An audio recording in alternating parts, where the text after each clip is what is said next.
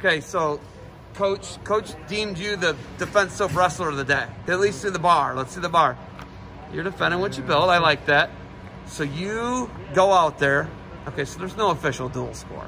You know that, right? Yeah. I don't like that. So if you hear it, I'm commentating as though it is a duel. Okay. Okay? Because I think that's an important part of that. 2 years in a row, you knock them off, right? Comes down to you both years, right?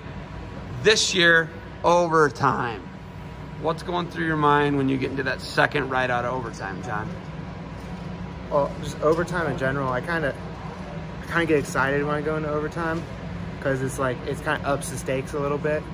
And I mean, I know that I'm conditioned to the point to go into overtime, so I'm just trying to lay it on that guy and just break him down, because that's where I've just found a lot of people break in overtime, and it's just, I kind of view it as my time. It's overtime. I enjoy it. Getting the job done today in overtime, then coming back and putting a bunch of points on the board. How good did that feel in your second match to get a tech fall? Oh, that felt really good. I think that was my first tech fall at heavyweight. Really? Yeah, it felt really good. So how did you get rolling? What were you going to? Because you went boots in double overtime. What were you scoring all your points from the top position? Yeah, boots. It's kind of, I'm shorter, so for me to be able to get and work their arms, I found that if I throw a leg in, I can get up there and start working on their head and their arms and really keeping them down. So yeah, boots are my go-to. I love boots.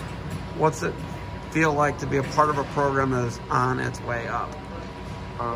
Well, I was in the last year of the previous coach, and just the expectations are another level. I think it's amazing. I think the coach expects us to win. He expects us to be the best team.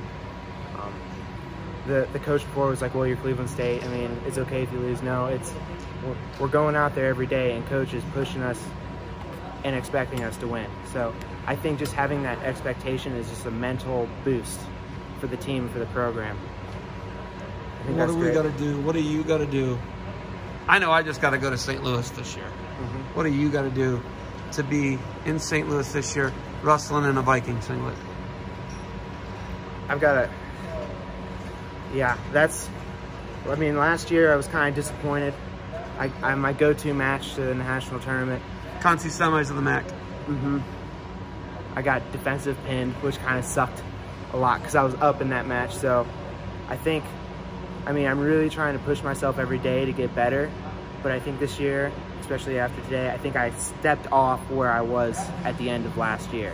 So I think I can only, I just need to push myself every day and just get better at the little things and really grind my style out.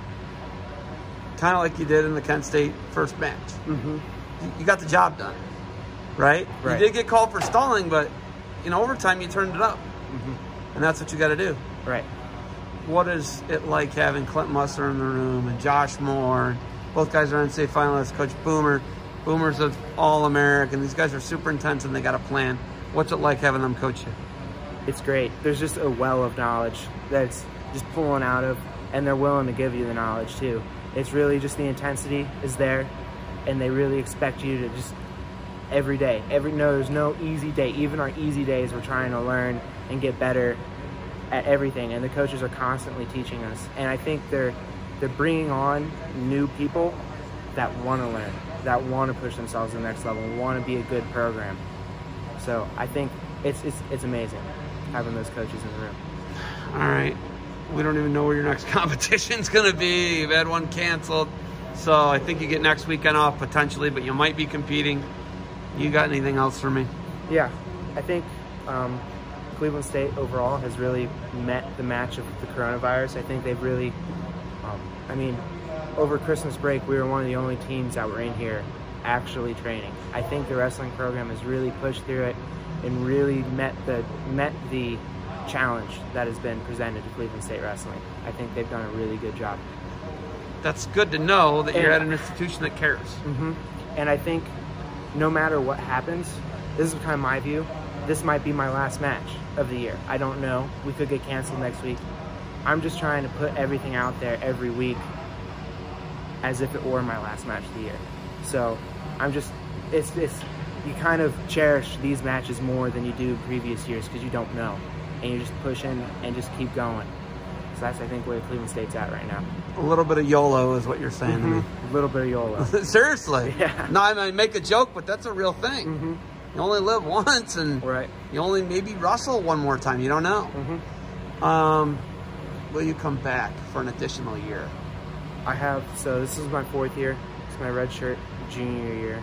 So yeah, I'm coming back next year.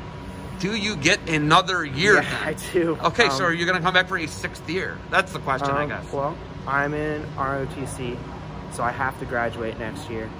I'm trying to go active duty. I've been playing with the idea of, if you're active duty, you maintain that eligibility year. Oh, do you? Right. So if I do my 4 years and come back, I don't know if my body will be there. So you get a pause. Right. You get the hiatus is what it's called, basically. Right. So like it started in World War II, that all the athletes were joining the war effort, and they came Ted back. Williams went and flew a plane, I think. When they came back, they, like, the rules didn't matter because they were like trying to defeat fascism and National Socialists. Yeah. So the NCAA and state rule, if you're active duty, it pauses your eligibility. I like that. You've earned that. Yeah. So thank you for your service. I'm thinking about doing seriously. that. No, thank you for your service. I mean that when I say that. Yeah. There's no sarcasm. The YOLO thing, sarcastic, but serious at the same time, because you only live once, and this could be your last match, and I'm glad you understand that. Right. All right. Well, thank you. All right. Give fist bump. Yeah. Congrats. Show me again. You know he's you know that guy is alum, right? Okay. You got to know that. If you didn't, I'd have had to like drop some knowledge and edit the video. John, we will see you at the MAC tournament. We will see you hopefully for one more duel. All right. All right. Thank you.